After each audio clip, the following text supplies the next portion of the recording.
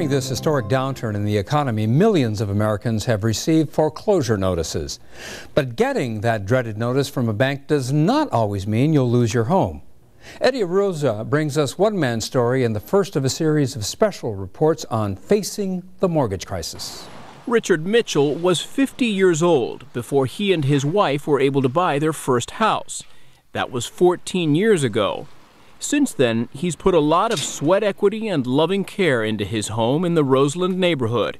He's done everything from stripping old paint to planting a rose bush for his wife every year on their wedding anniversary. But last summer, while Mr. Mitchell worked as a delivery driver, his American dream turned into a nightmare. I had 2 car accidents last year, one in June and one in July. I wasn't able to keep up with the route, so the first one went all right, and then after I had the second accident, everything fell downhill because I had to take more time off work, and I eventually lost my route. And everything started going downhill then. In the blink of an eye, the Mitchells went from 2 incomes to only 1. But Mrs. Mitchell's salary wasn't enough to keep up with mounting bills and an adjustable rate mortgage that had almost doubled from $723 to more than $1,300. While the rule of thumb is that no more than a third of one's income should go to housing costs, the Mitchells were paying more than 80%. It was hard because it was like I couldn't do nothing. My hands were tied, I had no work, I was out of work, and it was really hard. Did you think that you were going to lose your house? Yes. I thought it. I kept a positive attitude. I hoped for the best, but I was preparing for the worst. And the worst did come, a notice of foreclosure. This despite Mr. Mitchell's best efforts to negotiate with his bank. At first they were working with me, and then after that, it was so many different people that I talked to, because you never could talk to the same person when you call up. And it just got thrown around, and then they just got to the point where they just said, no, we're not going to work with you no more. And they just said, well, we'll just see you in court. With seemingly no hope, the Mitchells were on their way to becoming the latest victims of a foreclosure crisis that has devastated not only many families, but many neighborhoods as well. In August alone, slightly more than 13,000 residential properties went into foreclosure in Illinois. A slight drop from July, but a 22% increase from August of last year. Michael Van Zellingen heads the homeownership program at Neighborhood Housing Services of Chicago.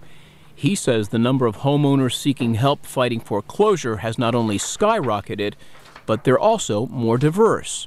Since about Thanksgiving of last year, it's moved up the income ladder, so we still see a tremendous bulk of our clients coming from low to moderate income neighborhoods, but we're seeing folks coming from Lincoln Park, the suburbs, the north side, families that are making in the $65,000 to $150,000 a year range who are having trouble paying their mortgage, and they have good loans. Yes, my name is Jerome from Neighborhood Housing Services. I was calling in regards to your modification packet. In the last 2 months, Neighborhood Housing Services says it's filed more than 500 applications for homeowners seeking loan modifications under the Making Home Affordable program launched by the Obama administration in March.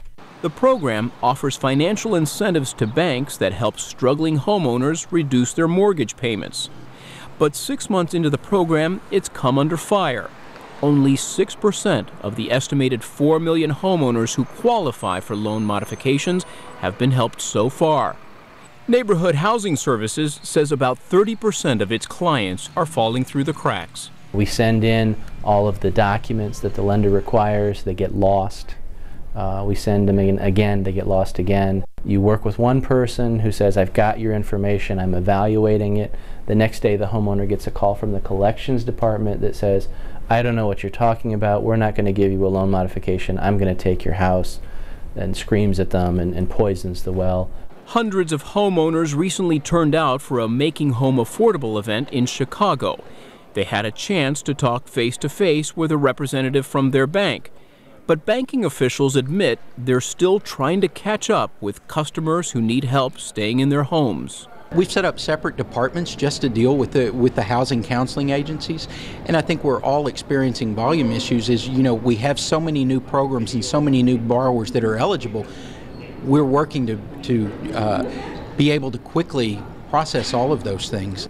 As banks struggle to keep up, housing counselors are working overtime to help struggling homeowners. Forrestine Bernard is with Neighborhood Housing Services. Richard Mitchell turned to her for help. Our first obligation is to tell the client, do not panic. Do not panic. Let's get something in place. Let's get an action plan together. And what I look at is ways of eliminating or decreasing debt. And a lot of times we have things that we don't need, but we buy things that we want. Neighborhood Housing Services helped Mr. Mitchell get a 30-year fixed loan, and his interest rate was reduced from over 10% to 6.5%. He's working again, and the home that holds so many memories will remain his. We have a little bit of money left over so we can save some now, and things are looking better. It means he'll be planting rose bushes for his wife for the foreseeable future. For Chicago Tonight, I'm Eddie Aruza. Housing advocates warn that there are many scammers out there and recommend only using counseling services approved by the Department of Housing and Urban Development. For more resources, we have a special website for our series, Facing the Mortgage Crisis.